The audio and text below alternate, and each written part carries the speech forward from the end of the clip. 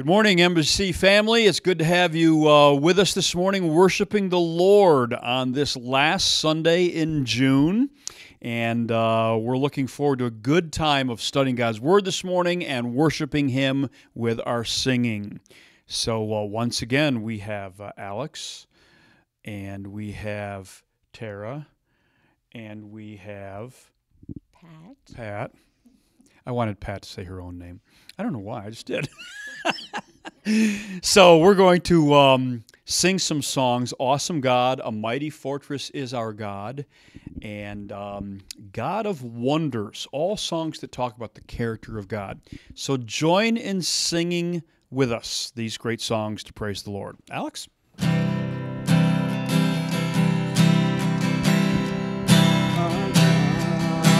an awesome God, He reigns from heaven above with wisdom, power, and love. Our God is an awesome God.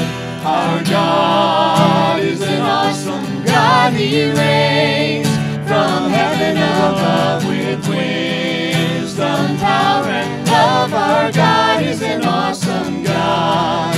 Our God is an awesome God. He reigns from heaven above with wisdom, power, and love. Our God is an awesome God.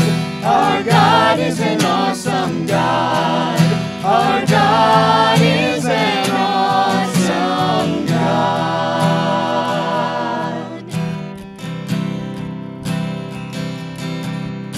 A mighty fortress is our God, a bulwark never failing.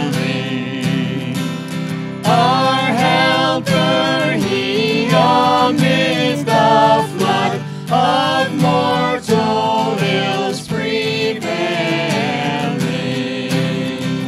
For still our ancient foe doth seek to work us woe. His craft and power are great, and armed with cruel hate. On earth is not His equal. Did we in our own strength confide, our striving would be losing. Were not the right man on our side, the man of God's own choosing. Dost ask who that may be? Christ Jesus, it is He. Lord Sabaoth His name. From age to age the same. And He must win the battle. And though this world with devils filled should threaten to undo us, we will not fear, for God hath willed His truth to triumph through us. The Prince of Darkness will, we tremble not for Him. His rage we can endure, for lo, His doom is sure. One little word shall fail Him, that word above all earthly powers. No thanks to them abideth. The Spirit and the gifts are ours through Him who with us sideth. Let goods and kindred go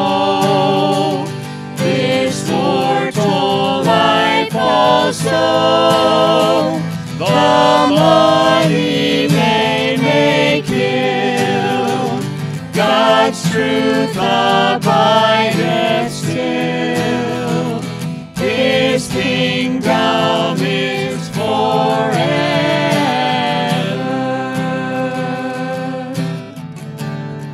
God of wonders.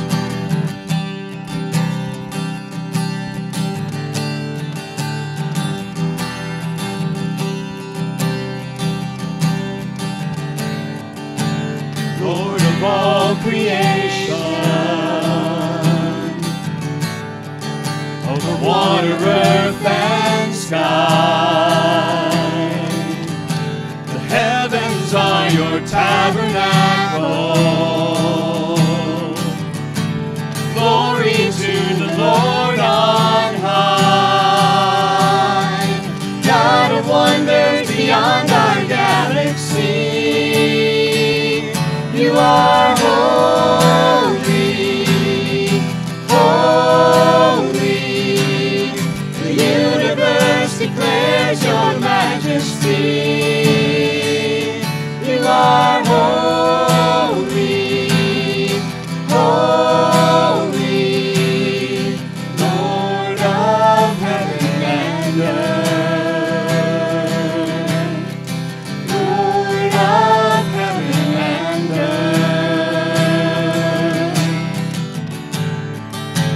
Early in the morning,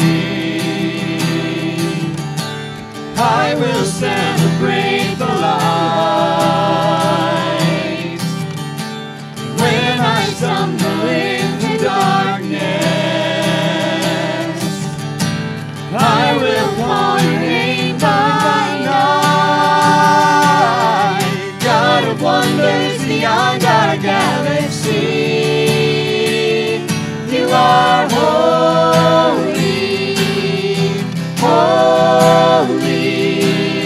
The universe declares your majesty.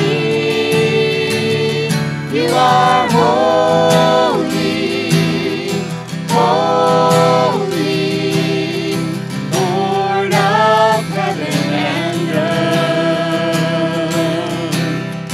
Lord of heaven and earth. Hallelujah to the Lord of heaven and earth. Hallelujah to the Lord of heaven and earth. Hallelujah to the Lord of heaven and earth. God of wonders beyond our galaxy. You are holy, holy. The universe declares your majesty. You are holy, holy, Lord of heaven and earth. Lord of heaven and earth.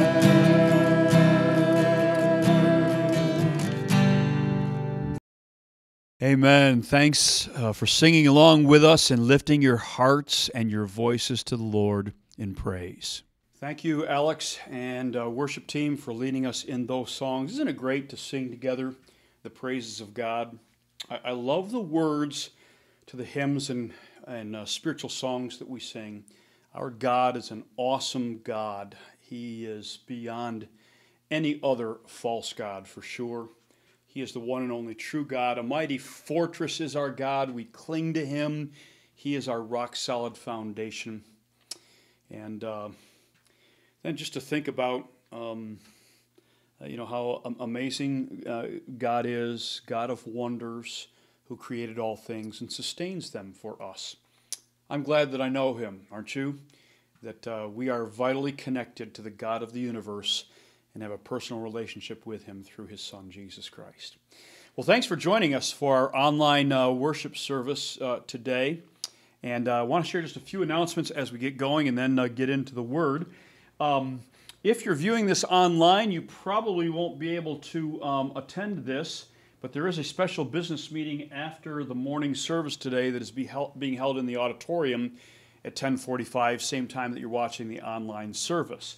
It's a brief special business meeting basically to discuss and vote on a proposal to purchase equipment that will enable us to continue to live stream our Sunday morning services. During this time, we've been videotaping the messages, sometimes on Wednesday or Thursday evenings, and then releasing them for public view through our Facebook page and our NBC website page on Sunday mornings. But this equipment will actually allow us to, on a Sunday morning, live stream. The signal will go directly to those pages, and you'll be able to watch them as it's happening in the morning service. It's a cost of about $2,500 for the equipment, but I think it will be well spent. It will be a great thing to help shut-ins, others that can't get out, even missionaries or those that have moved away that'll be able to join us live with our services each Sunday morning. So if you are able to come to the business meeting, it should be brief, and we'll give you all the details then. Then some other things coming up. Don't forget, this weekend is Independence Day. Happy 4th of July. And actually, the 4th of July is on Saturday, and the Mahoopany Parade is a go.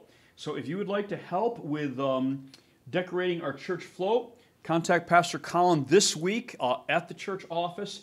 I think things get started at 10 a.m. on Saturday here in the church parking lot, but you'll obviously need to be here early or find out the time that they're going to decorate the float. And then if you want to walk along, we'll be handing out flyers for VBS, candy to the kids, and a great way to reconnect with our community.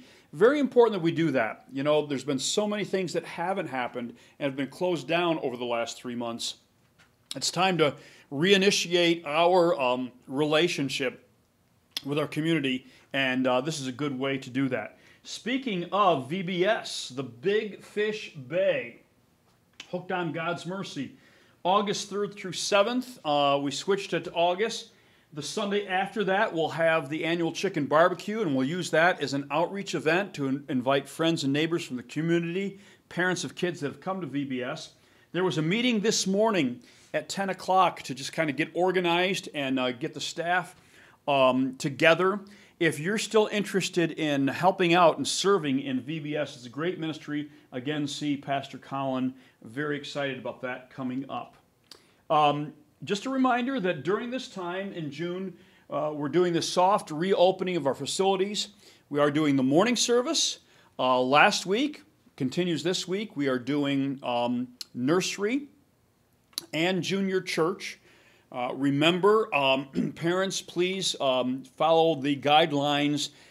Any children with sickness or symptoms, either with the kids or in the family, please keep them at home. That would be true of any of us, that part of our guidelines is any sickness or signs of sickness, please stay home. Other things are posted in the bulletin as you come in the building. You've been great working with this. It really hasn't been too difficult. Our church council is meeting right after our morning service today, and we're going to be discussing further reopening plans, possibly to open Sunday school classes again as early as next Sunday, the first Sunday in July. Talk about some special Sunday evening events, and also planning on opening the Koinonia Cafe again next Sunday. So we'll keep you posted on all of those things this coming week.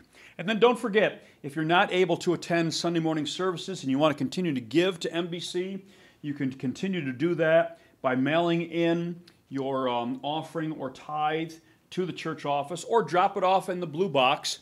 We encourage you to do that. Again, you've been wonderful in supporting the ministry here at NBC with your faithful giving. Thank you so much for doing that and for honoring the Lord in that way.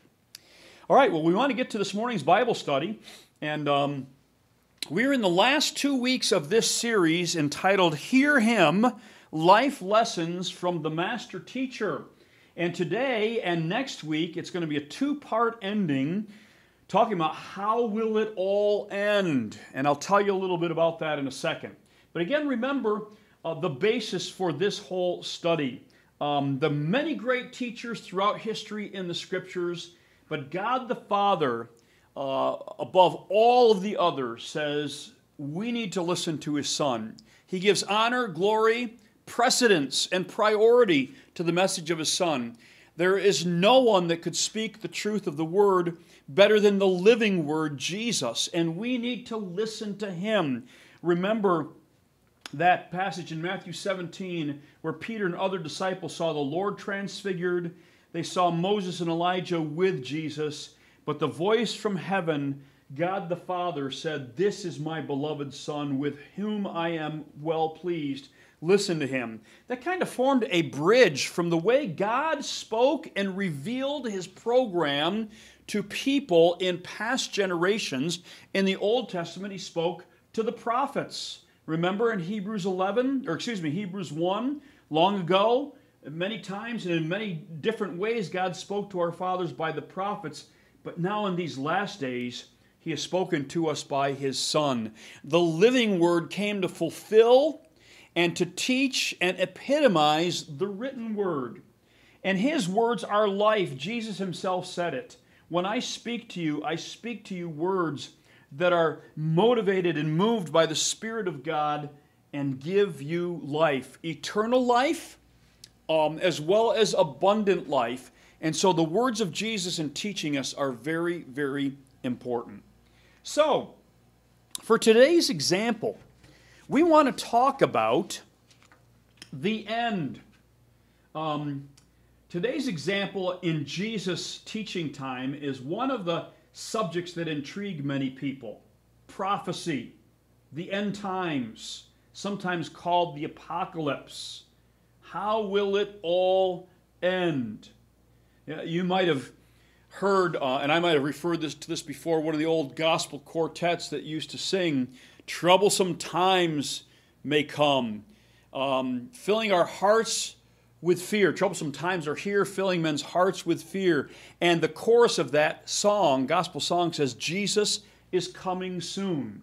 Well, in one of Jesus' most famous lessons, He takes the time to teach His disciples about all of this. Prophecy, end times, apocalypse, in what has come to be known as the Olivet Discourse in Matthew 24.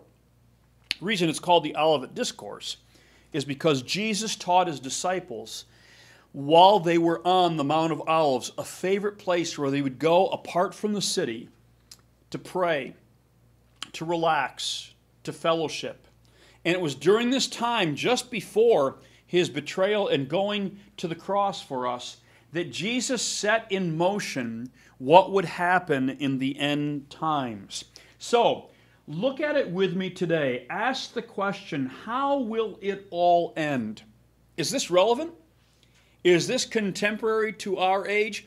You know, as we've been going through the difficulties of the last 3 months, and they seem to have compounded, some people have asked me, "Pastor, do you think that these are signs that the end is coming soon? Could Jesus be coming soon?" We see the plague of the virus. We see all of the unrest and the racial divide, nations rising up against nations. Well, all of these things certainly are troublesome indicators. However, I do want to put it in perspective. Every generation has had its difficult times. It's important that when we talk about this passage, that we do not let it fall into sensationalism as some have. Here's a very basic principle about the coming of the Lord. Jesus Himself said, "No man knows the hour in which I will return." But even in saying that, He began to prepare His disciples. So here's putting the perspective together. We don't need to worry. We don't need to certainly guess, as some prophets have done, trying to set the exact date for the coming of the Lord. In fact, we don't really need signs of the times to want to be ready for the Lord. Hey, just because difficult times are here, that should not be what causes us to think about the return of Jesus. We ought to live every day in the light of His return. Jesus could come morning, noon, or night. It's called the coming of Jesus could happen at any moment. And we ought to live in the light of that. Now, putting that together, let's see how Jesus began to teach His disciples about how the end will come. And I want to take you to Matthew chapter 24. If you have a copy of the Scriptures, refer to it as I read these first three verses, which are an introduction to this passage. In Matthew 24, verse 1, it says that Jesus left the temple and was going away. When his disciples came to point out to him all of the buildings of the temple complex. But Jesus answered them, "Do you see all these things, all these buildings?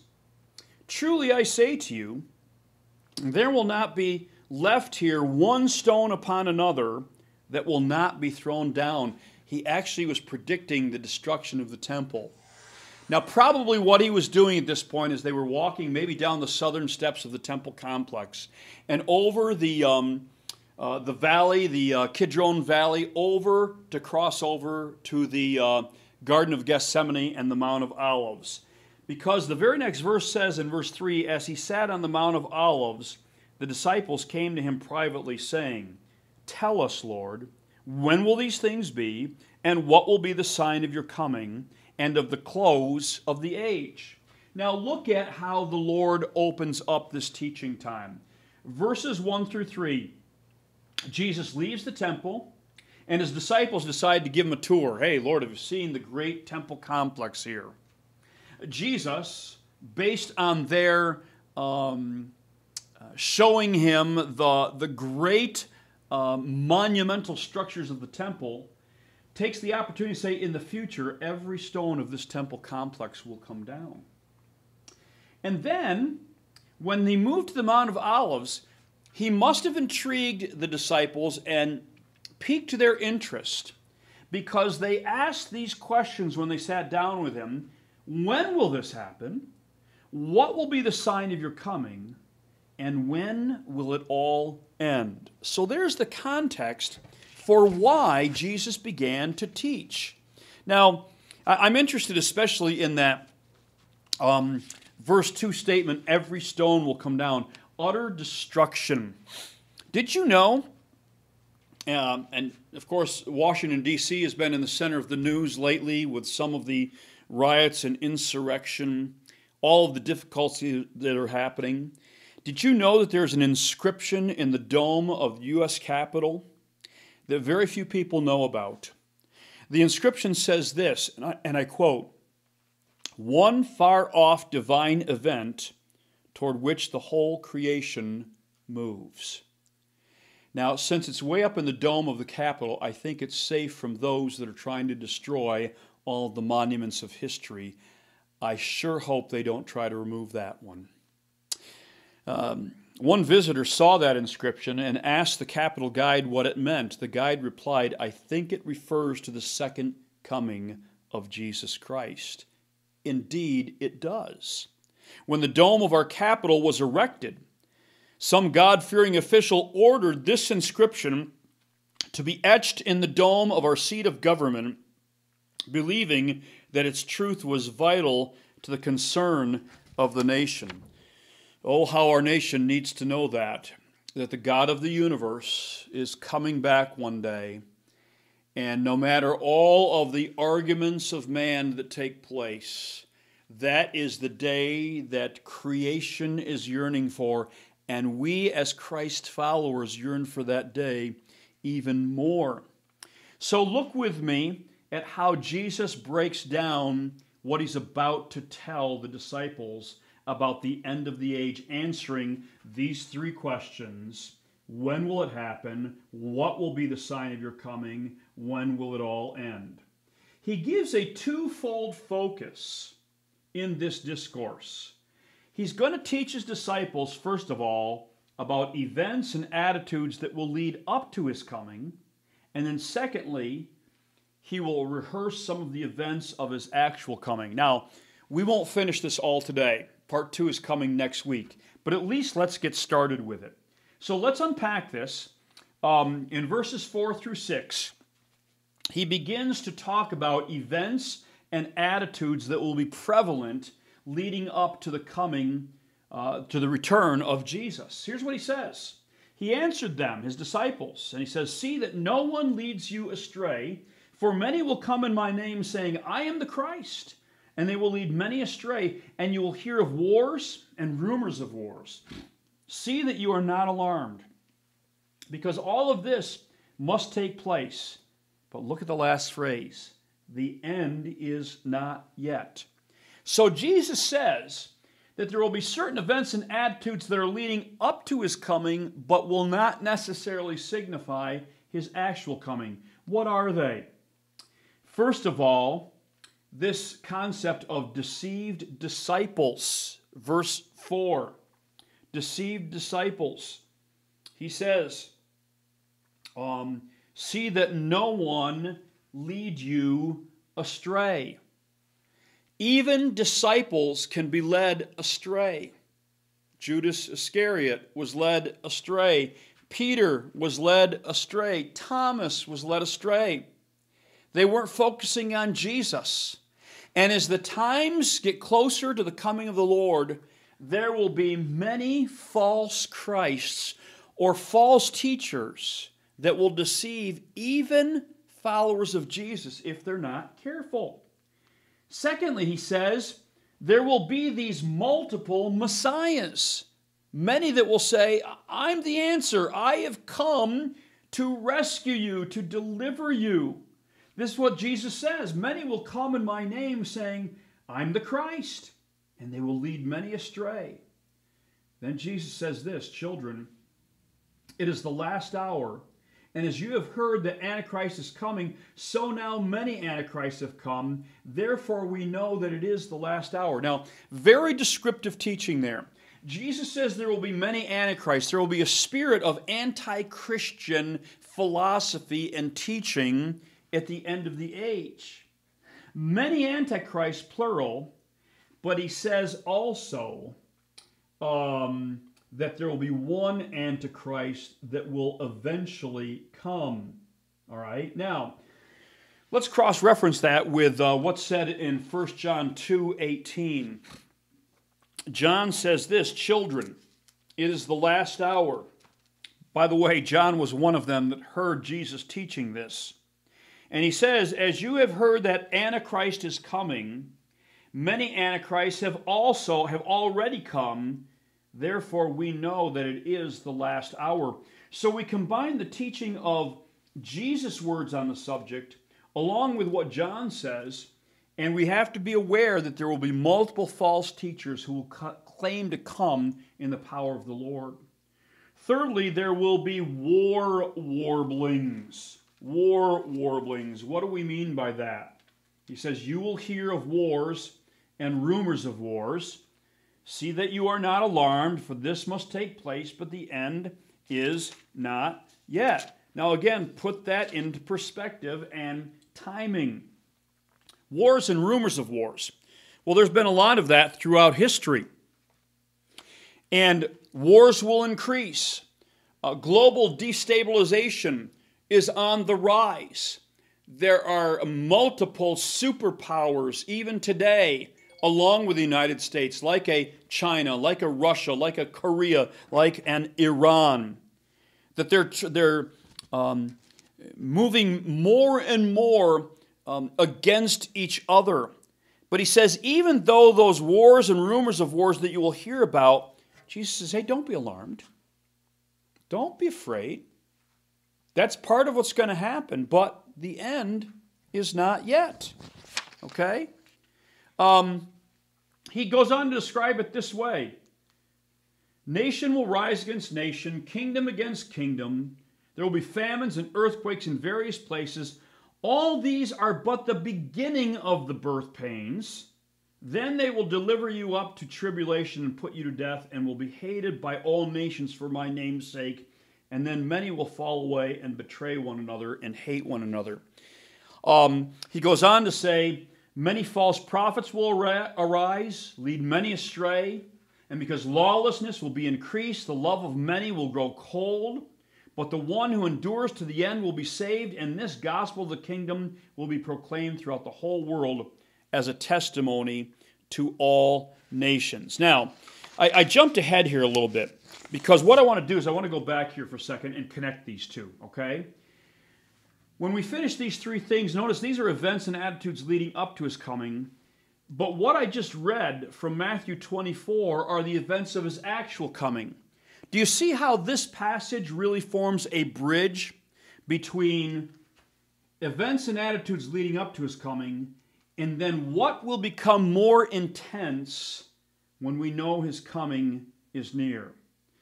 When we see these things taking place, he says all of these things are but the beginning of the birth pains.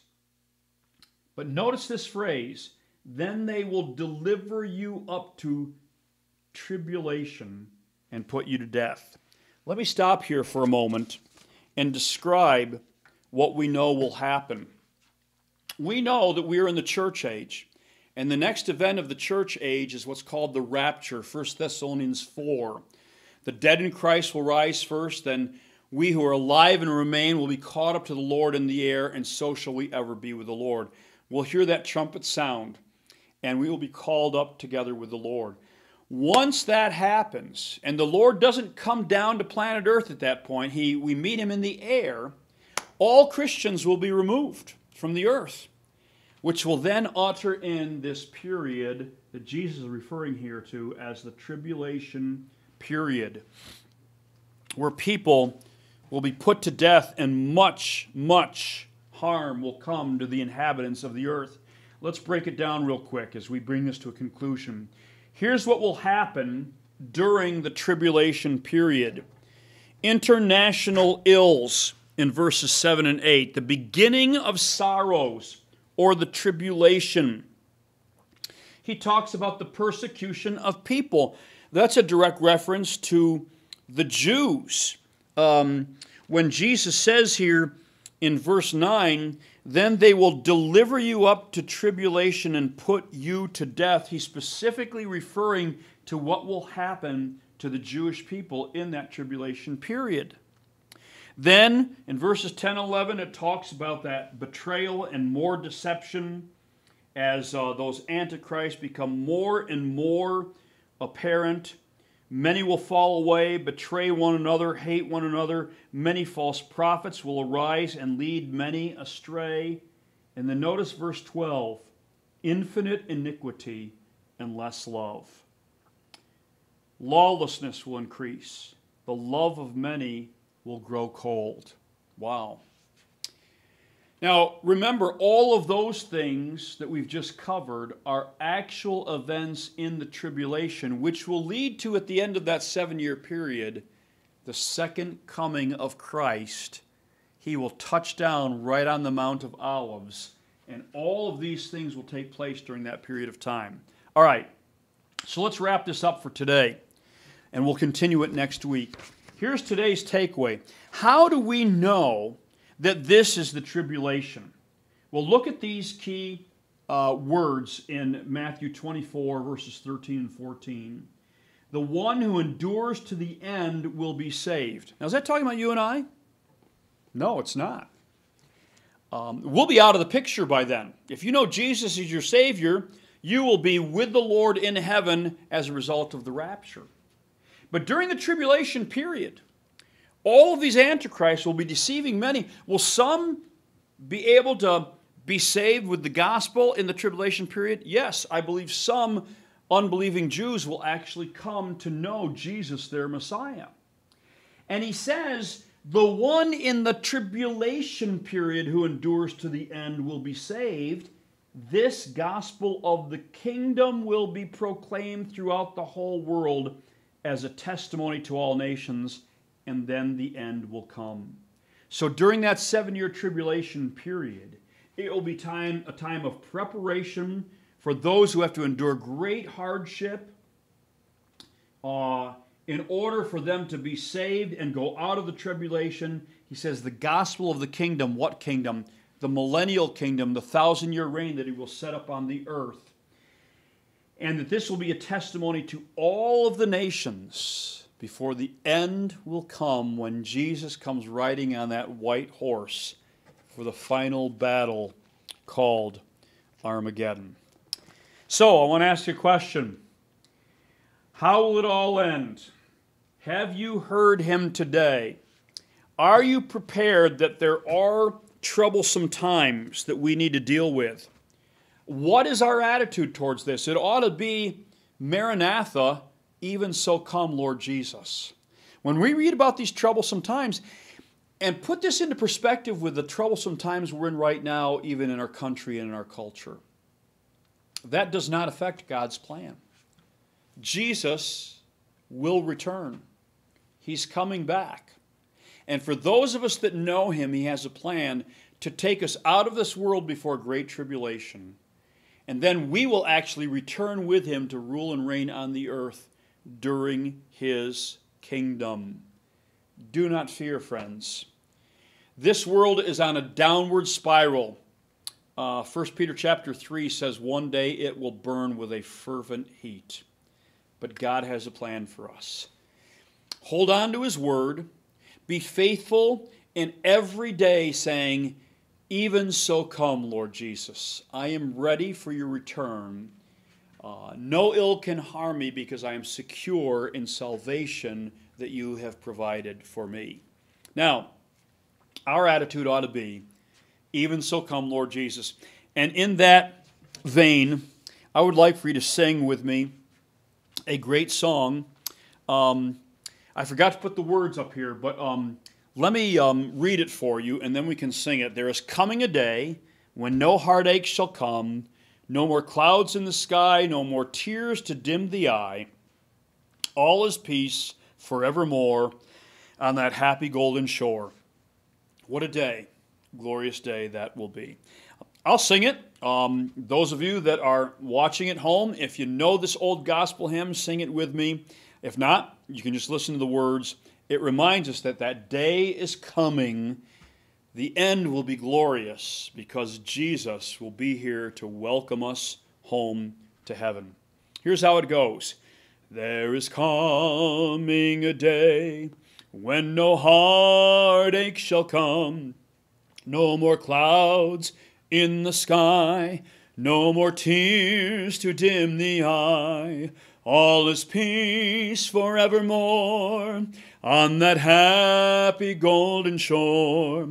What a day, glorious day that will be. What a day that will be when my Jesus I shall see. When I look upon His face, the one who saved me by His grace. When He takes me by the hand and leads me to the promised land. What a day, glorious day that will be. Amen. That great day, the culmination of the Lord Jesus Christ coming again. Will you pray with me? Father God, thank you for the promise that you are coming again. Thank you that in the midst of the turmoil of this world, the wars, the rumors of wars, the treachery, the lies, the deceit, all the Antichrist that will come, that you have a secure plan. Those of us that know you and have been saved are secure in that plan, knowing that you will come for us, take us to heaven either by death or rapture, and that we will rule and reign with you forever because of our faith in Christ. Lord, help us not to faint or to shirk our responsibility to live for Christ and the gospel, even if these are the last days. And Lord, help us to believe and practice the imminent return of Christ, that you could come back any day, rapture us, take us home to heaven. May we live holy lives, looking forward to and anticipating your return. Help us to be faithful to the very end, we pray in Jesus' name. Amen.